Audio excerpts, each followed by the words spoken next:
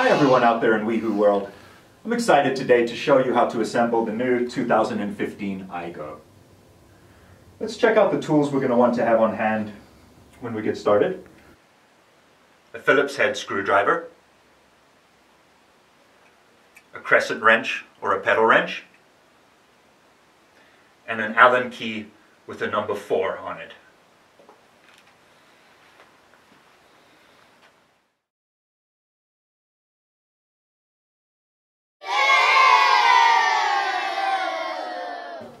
So first we're going to install the reflector. This is easiest to do before you put the pannier on. Take your reflector, your small screw, and your Phillips screwdriver. You're simply going to insert the screw through the back, tightening it on.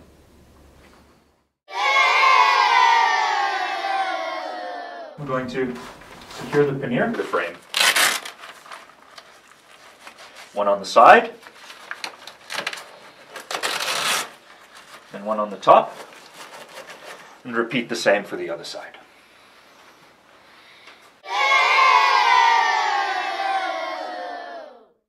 Next we're going to install the pedals. Please note that there is a right and a left pedal. You'll notice an R and an L on the end of each pedal. Take your wrench.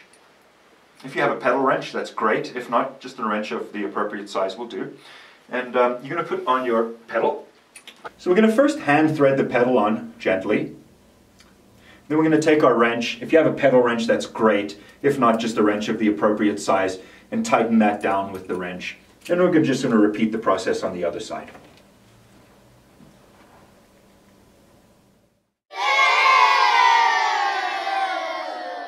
Let's install our Weehoo safety flag. The flag comes in 2 pieces. Simply insert the white end into the orange receptacle.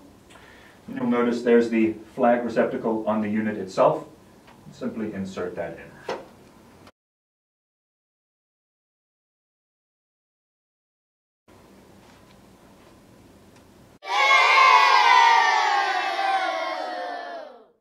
Now we're going to install your fender and attach the push bar to the frame.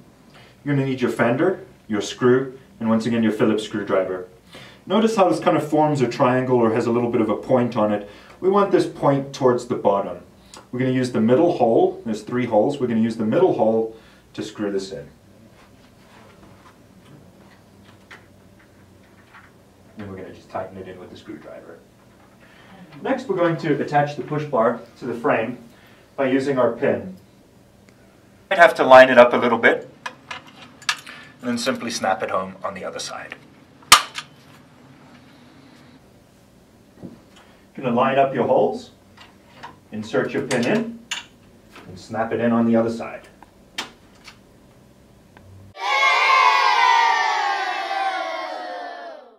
Next we're going to assemble your Igo seat. The parts you're going to need for the seat assembly is your seat base, your seat fabric, your seat back, and your seat arms. So the first step is we're going to take our seat fabric and our seat back. You'll notice some small tabs on the base of the seat, which you're going to insert the seat back through. You're going to insert the bar into the cradle. Next step that I like to do is take the seat base and install the arms. This is where we're going to need our number 4 Allen key and the 6 seat bolts.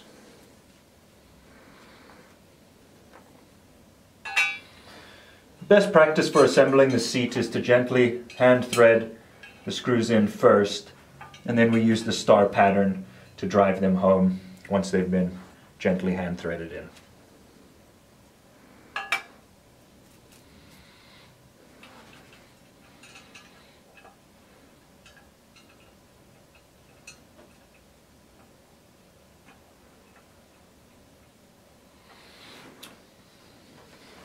Now we're going to take our seat back with fabric.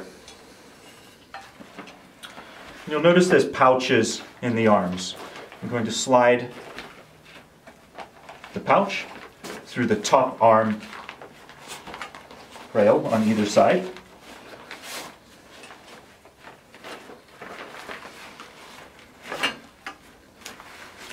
We're going to insert the last screws in the back.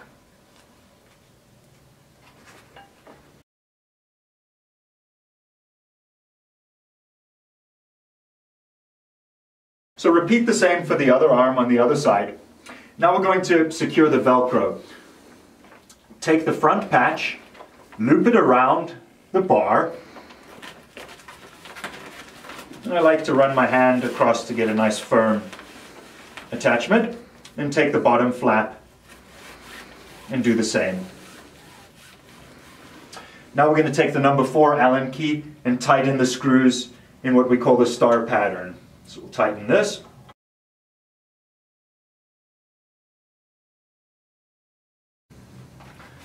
Go here. Go here. Etc. until you're done. So next we're going to install the seat to the frame. The parts you're going to need for this are your seat bushing, both sides, and your carriage bolt. You'll notice there is a shorter side and a longer side.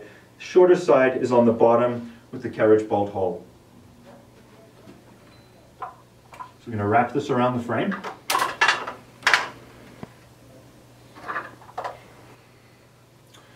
You take your seat, gently slide it over the plastic. You're going to take your carriage bolt. You notice there's a squared off section on the carriage bolt. And this is going to go into the square section on the side. You'll notice one side is round and one side is square. Square goes into square. You're going to take your carriage bolt, nut, and just simply tighten it with a few twists on the back. This is also how your seat adjusts up and down the frame of the trailer. You'll loosen this, and then you can slide the bushing in the seat to the desired position for your child. While we're on the seat, I also want to point out that the seat belt threads through these loops for a smaller or shorter child. And as your child grows, you can leave the strap outside of the loop. Now we're going to quickly go over one of the features of the seat. You'll notice that we have these two bands here. This is designed for, as your child grows, you can pull this through just to give them more clearance over their shoulders. Reminding you, we tighten and then the chest strap, and you can adjust these to make sure that they fit nice and snug.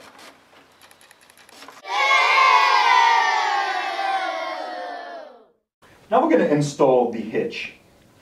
You'll notice your Igo comes with 6 plastic bushings to accommodate the 6 most common seat post sizes. You have your hitch and you have your pin. So what you'll notice is your seat post has a minimum insertion line. And you'll typically see the number you're looking for etched right around that minimum insertion line. This seat post is a 30.9, and you'll see at the bottom or foot of the bushing there's one that says 30.9. So I'm simply going to take that, my hitch, and then insert the seat post down. Well, you'll notice there is a foot or a flange. We always want that on the bottom for safety reasons. That flange has to be on the bottom. What you're looking for is a nice snug fit. Now, when you go to attach this to your bike, you're going to notice on the initial period, the joint is going to be tight in between the neck and the receiver. This is by design. We want this connection to be as tight as possible to ensure a beautiful, stable ride.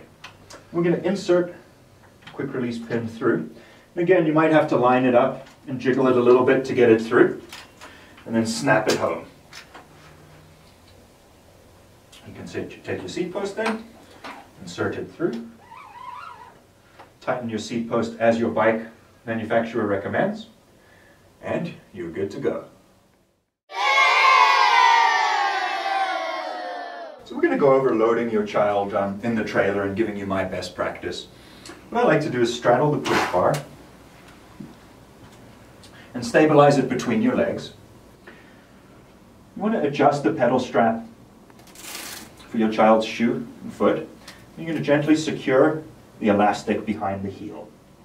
Repeat the same for the other pedal. I've taught my children to secure their own seat belt.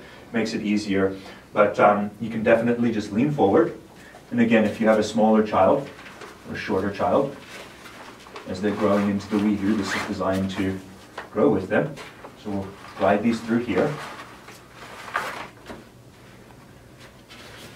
Secure our lower clips and our chest clip.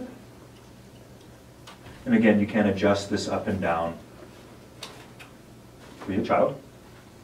And we're going to hold the push bar and our saddle with our one hand while we pivot around, grabbing our handlebars, getting ready to ride.